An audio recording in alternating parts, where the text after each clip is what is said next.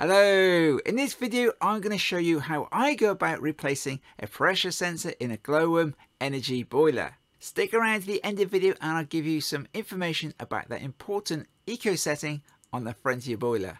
I'm going to quickly whiz through my intro, then get straight on with the video. My name is Mark Ballard and I've been a gas registered engineer for over 20 years. The aim of my channel is to help you with your central heating and your plumbing.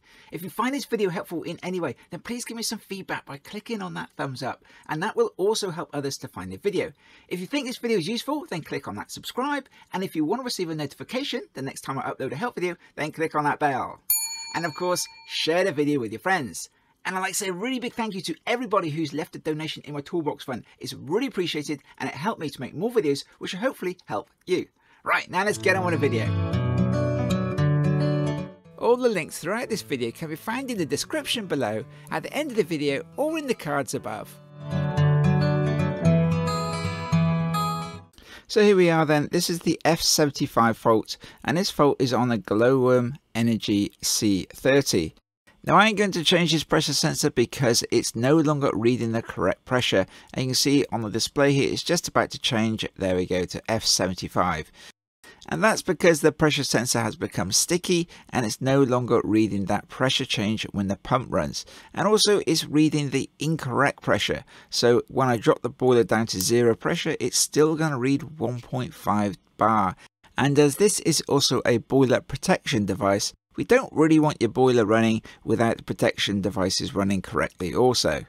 Now the first thing I'm going to need to do is to drop the pressure on the boiler. I need to drop it down to 0 so that when I remove the pressure sensor I'm not going to get water pouring out. And that can be done from this little device here, which is a drain off point. I've got my water vacuum. I'm going to put it underneath the boiler and I'm going to open that up, and you'll see a sudden gush of water, and then I'm going to catch that in my water vacuum. That water will keep coming out until the pressure has completely dropped on the boiler. Now there's no point in looking at the pressure gauge on the boiler because it's obviously not reading the correct pressure. So I just have to wait until it stopped coming out. And there we go, it stopped coming out now. I'm going to close that back up again. Let's take a closer look at this drain off device. So it's a little device and it's got sort of two handles on the sides, and you twist it, and when you twist it, obviously that opens the valve and then water starts coming out. It kind of clicks and locks into position when you turn it back again, but these can become stiff and they don't always work the way they should do, so sometimes I will find another way to drain the system down. One of my favorite ways is to use the magnetic filter. This is a really easy way to drain the system or the boiler down. It does depend on the method I would use depending on what filter is fitted. And of course sometimes there isn't a filter fitted at all. Now depending on where the boiler is installed, I may consider closing both the central heating valves. That would be the flow and the return valves. Because if I have radiators or pipework above the boiler, when I remove the sensor I might get a sudden gush of water pouring out of the little hole where the sensor goes in, and I don't really want water pouring out all over the boiler and the kitchen side. Because if that water goes onto any of the electrics, that could give us more problems, and I don't want more problems. Now I'm going to remove the front cover on the boiler, and I need that little star piece, and sometimes I use a flat screwdriver which will just fit in there.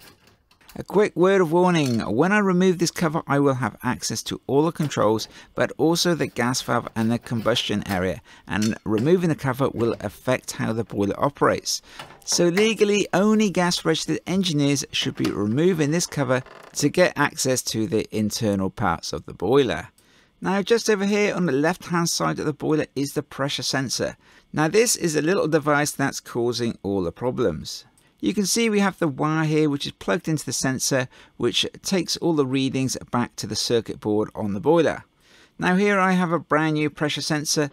At the end here you can see there is a small hole, and that's where the water goes in and out, and then it pushes it against a small diaphragm which is inside the pressure sensor, and that goes backwards and forwards, which in turn pushes against the sensor, which is then connected onto the circuit board. There's a small O-ring which goes onto the end of the sensor, and I always grease that up. I use silicone grease and just give that a good covering like that. Then I just slip it onto the sensor like this, and there we go. That's then all ready to go and be plugged in. I'll then put that to one side so it's all ready to be plugged in when I remove the old pressure sensor. And there we go, that's got a nice covering of silicone grease. Now I'm going to take a small screwdriver and just give that little plug a little lever, because there's a little clip on the side there which holds that little plug on, and then that enables me just to unplug that nice and easily. I'll then take a pair of long nose pliers so I can get to the clip which holds in the pressure sensor.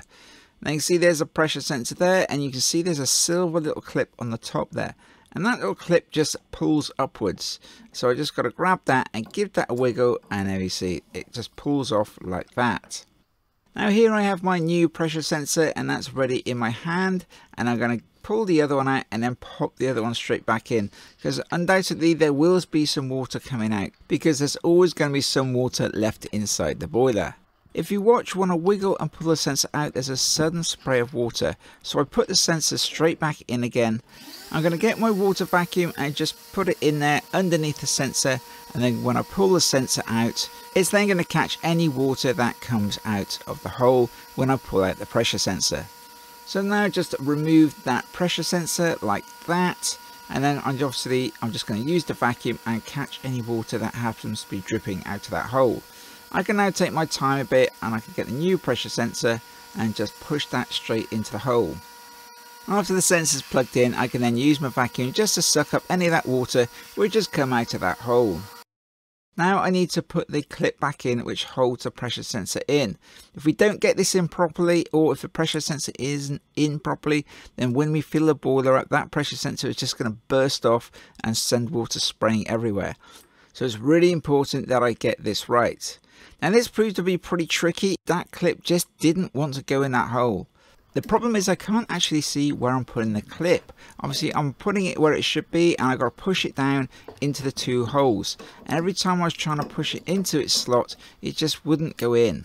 After 4 or 5 attempts, I decided I was going to just pull that pressure sensor out and then put it back in again. Make sure that there wasn't anything in the way. I guess maybe it wasn't fully in when I tried to do it the first time. I make sure I give it a good old wiggle as I push it in. You can see when I pull this out, a fair bit of water does come running out of the hole. And then this time when I go to put the clip in, the clip just literally slips straight into its position. I'm just going to quickly grab my water vacuum and suck up that water that came running out. There we go, so that's now all cleared up. And now you can see here is the clip, and it's just sat in there ready for me to push it right down into the pressure sensor. So I'm just going to push it down my finger, give it a little wiggle as I do that, and it has to go right down to the bottom. If it doesn't go right down to the bottom, then it's not fully in, and it may leak or could even burst off maybe, or damage the fitting. Now I just hold the sensor and give it a really good old tug and a wiggle to make sure that it is locked in, because obviously I don't want it to suddenly burst off where it's not been clipped in properly, because that would be a bit of a disaster. Now I'm just going to press and hold the power button for 5 seconds. That will reset the boiler. Then it's going to come up with F73. It's just saying F73 because I've not plugged the pressure sensor in. So now I'm just going to open the front panel, and I'm going to find that little lead. I'm going to plug that into the pressure sensor. There's the lead, and there's the pressure sensor. Just plug that one into there like that, making sure it goes all the way in, and a little black clip clips over the top of the white plug. And there we go, that's that in there like that.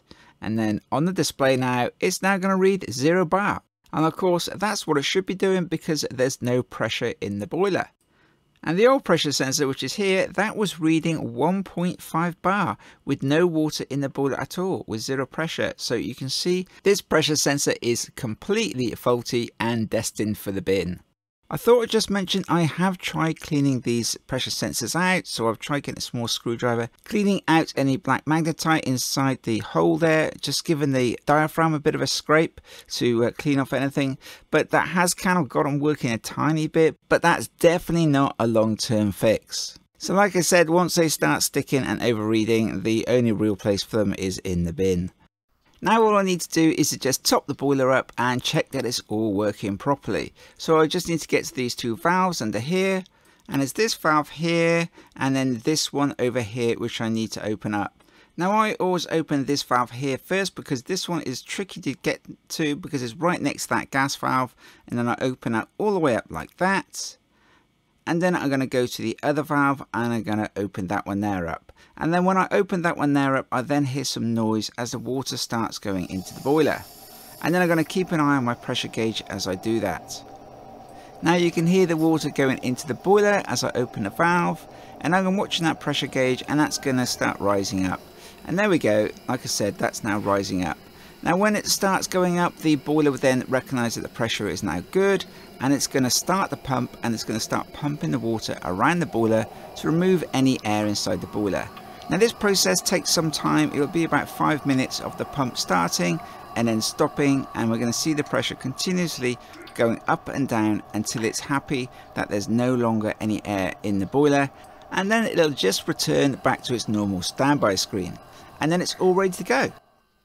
Like I said, this does take some time, so I'm going to speed this clip up so you can see the boiler going through its startup process, and you hear the pump running and then you hear the pump stop running.